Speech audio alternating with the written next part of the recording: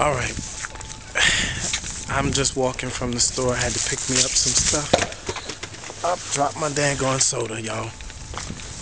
Well, such is life. I'm walking from the store and I'm blogging on my way home. I'm walking and I want to tell you about this crap that I just got on my YouTube page. I might just do a little snippet of talking before I get in this house. And I'm vlogging to tell you about haters, and I did a video to Miss Ask Chantilly, one of my YouTube friends, my big sister, and I got hater mail on the hate video that I made. Talk about the law of attraction. What you talk about and things like that, you just bring more of it to you. And I am calling myself trying to be nice and do a video talking to my sister about her haters and her hate mail, and then I get more of it from another hater. I'm sure that they probably didn't know no better. They're not subscribed to me. They're not a friend of mine on YouTube. They probably just saw my video and saw the message, the title and whatever, and encountered me for the first time and calling themselves, thinking that they're saying something really important and special. And I'm not going to bother to use their name or tell their name, but hey, for those of you that follow my stuff, their page is right up under the video I did for Miss Ask Chantilly. I approved their message. They started off by asking me why do I approve my comments and whatnot on my page, and who cares?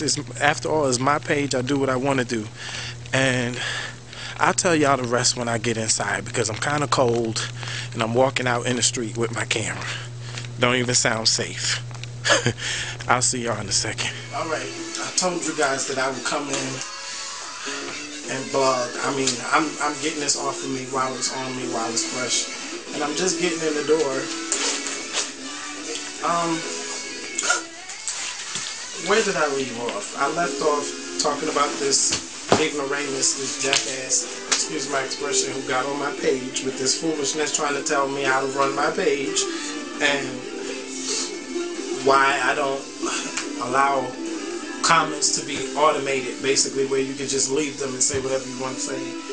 I approve a lot of different things for several reasons. One, I do not like people who get on YouTube and abuse, and this has nothing to do with the person that sent that comment. I'm just using this to express myself.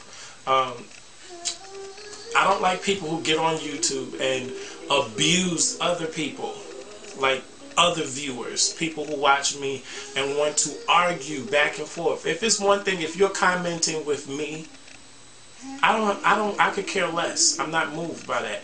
But when you go back and forth with other viewers of mine and argue with them and do, I've seen some stupid stuff on YouTube. So that's partly why I have approvals for my comments, because I don't like people going back and forth. Now, if you want to go back and forth with them and email them, that's something different. Do that off my page and off my video. So yeah, that, and also the fact that I don't appreciate comments that really have nothing to do with the content of my video.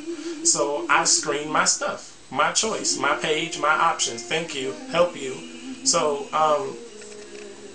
this person that get up there with all this foolishness, come on now.